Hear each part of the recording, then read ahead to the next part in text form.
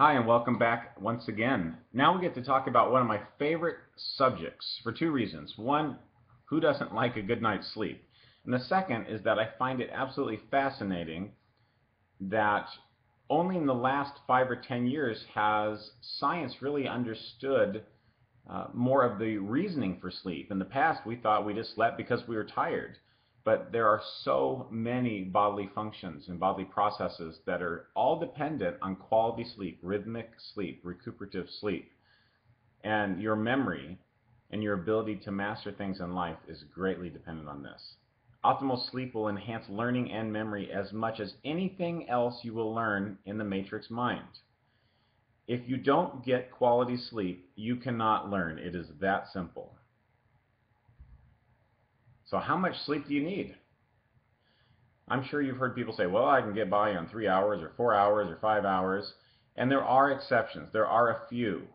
But still, people who have the strongest immune system, who function the best, who have the best normal existence. And when I mean normal, I mean that they have strong immune systems, they can exercise without being overly exhausted, they recover well, they're not tired and cranky, they're not so tired that they can't have an intimate life. That means they have enough sleep if they're able to do all the things that they want to do. The average human needs 8.3 hours a night. The actual average is 6.9 hours. That's from the National Sleep Foundation. That's a deficit of 1 hour and 24 minutes a night. That's unacceptable. 20% of people sleep less than 6 hours a night. So here are some symptoms of inadequate sleep. Slow reactions, listlessness, headaches, respiratory illness, increased hunger, aches and pains, all thumbs, basically you're a klutz. Chills, mood swings, memory loss, decision-making problems, short attention span, anxiety attacks, inability to cope, and uncreative. Have you ever been or experienced any of these things? When I am training in martial arts, my balance gets thrown off when I didn't get enough sleep. And so normally something I would be able to balance on one foot or kick and still be able to maintain my balance or whatever it is, I tip over essentially because I have an inability to manage my balance, my proprioception because of the lack of sleep. And then if you're trying to learn new techniques in whatever sport of choice you have, your memory will be diminished. So, and this goes for academics it's hurtful in relationships and all sorts of things. Long-term effects of poor sleep: increased cancer risk, diabetes risk, hypertension, that's high blood pressure, obesity and weight gain.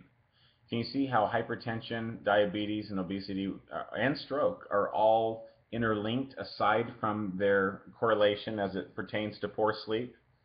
Arrhythmias, that's an irregular heartbeat. Premature aging.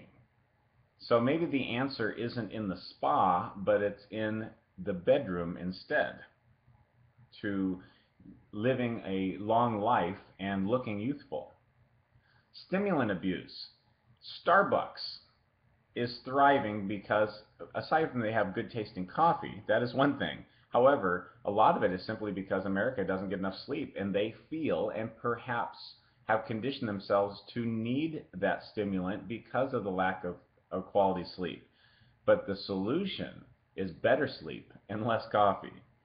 And of course, your long-term memory and your short-term memory will be affected, but in the long term, memory as a whole will be affected for everything that you do and everything that you want to remember if you do not get quality sleep. And then depression as well, because you don't get the right chemical signals to your brain, and you have an inability to lift your spirits in many cases if you do not get enough sleep. So sleep disruption worsens disease. And the big reason is that because it suppresses immune function. Your body repairs itself when it sleeps. And if you don't get enough sleep, there is not enough repair. And if you don't maintain any structure, if it's a building, if it's a car, if it's an antique, it doesn't matter. you have to maintain it, and the only way to maintain it is through constant, consistent care and repair, and that only happens during sleep. So if you're not getting enough sleep, all these things will be exacerbated. Your body goes through what's called a circadian rhythm. Circa means about, and dian comes from the root day. So about a day, you have about 100 different rhythms in your body. Temperature fluxes, chemicals, alertness, brainwave activity, and so on that happen on cycles called the circadian rhythms. Well, what happens is your body also goes through temperature changes as part of the circadian rhythms. And it declines during the night. If you look at the chart here, you can see how the temperature, your core temperature, declines during the night. And if you think about a warm summer night and how it's difficult to sleep sometimes, it's because it makes it more difficult for your body to decrease in core temperature, so it can't start the cascade of hormonal changes, which allows you to sleep well. And then during the day, we have a little bit of a dip in temperature. But here's the thing, and your body wants to take that dip as night progresses because it allows for deeper sleep. But if you sleep too much during the day, too long of a nap, it confuses the body and the temperature can drop a little bit, and then because it's a daily rhythm, it doesn't think it needs to dip again for another day. And so it makes it a little more difficult to sleep at night. So if you are going to nap during the day, some recent studies show a nap should be as short as 8 minutes. But as we get into this program and you learn about visualization and meditation and self-hypnosis and all the different things like that, you will be able to do those practices in lieu of a nap and still feel rested and recovered and have no ill effect on your circadian rhythms. 16 hours awake produces 8 hours of sleep. So it builds up this tendency or need for sleep builds up throughout the day. But naps decrease your ability to sleep at night unless it's very short in duration. Now, if you're ill or you just had a medical procedure or something of that nature, then of course there are always exceptions to this where you may need more sleep throughout the day. However, for the most part, the answer to how do I get a good night's sleep, it is a good day's awake.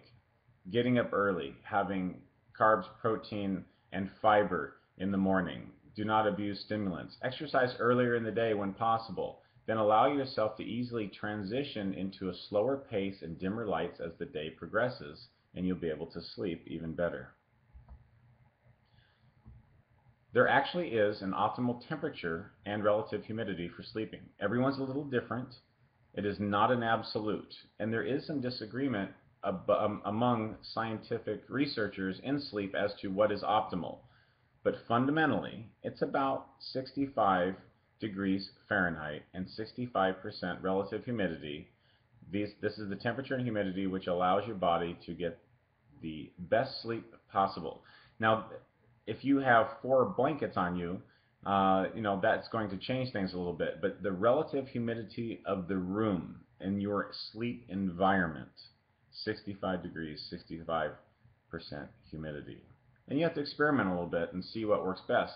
But this is why it's difficult to sleep when it is warm during summer months. It's all about the hormones. Growth hormone. This is released by the pituitary gland in the center of your head. And you only release the most growth hormone when you're in the deepest levels of sleep. And if you don't do these things that we're talking about now, you will never get to those deepest levels of sleep.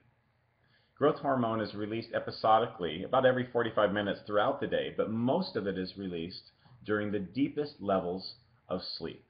So if you never get there, you never release growth hormone. Growth hormone is responsible for lean muscle and the management of body fat.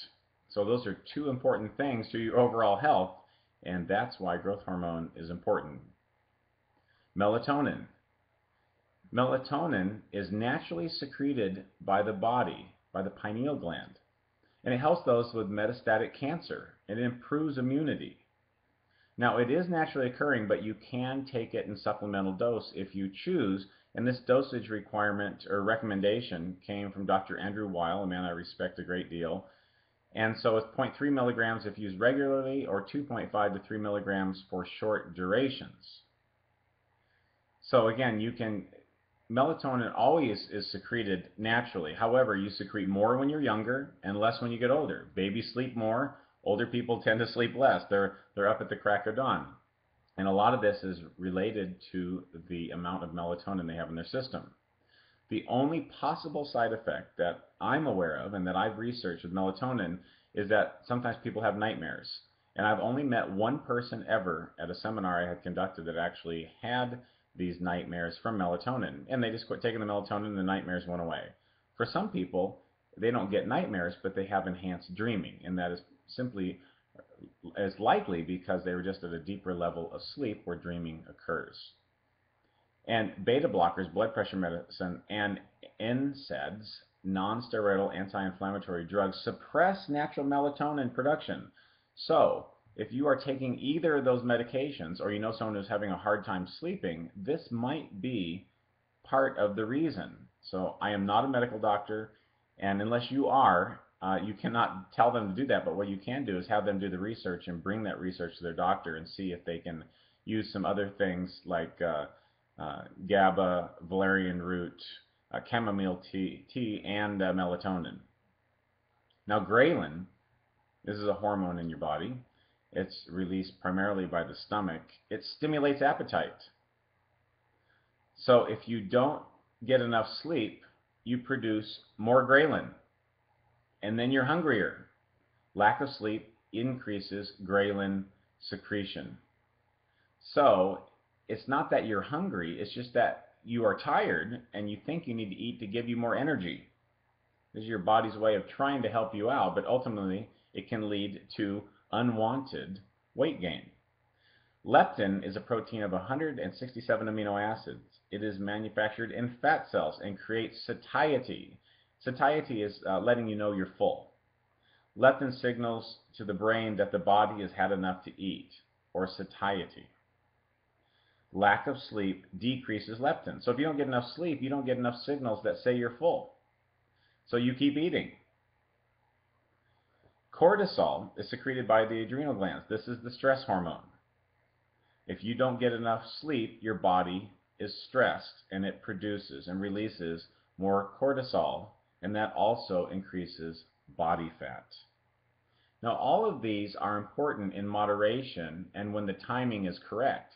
But when it is lack of sleep that disrupts these circadian rhythms and these hormonal balances, that's when the issues occur.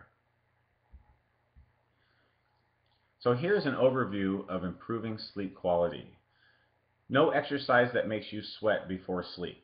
Now, always I have to say, intimacy, sexual intercourse is just fine because everyone sleeps pretty well after that. So that one doesn't count. But all your exercise should be done in the morning as well, because then you boost your metabolism for the day through exercise rather than through caffeine, and then you can easily transition and slow down as the day progresses and as nightfall occurs.